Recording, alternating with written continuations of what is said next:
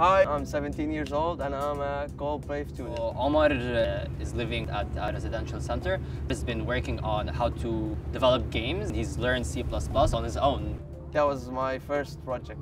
A program that detects if this number is even or an odd. It was simple, but I was proud of it because I felt like I've done something big. I was like, yeah, I'm a hacker, I'm a hacker. So every week, whenever we have a class, he would come to me. He's like, hey, I learned this and that. And he shows me his booklets. It's amazing. I was actually interested in video games. I've been watching a lot of videos like behind the scenes, how they make them. They're really stunning.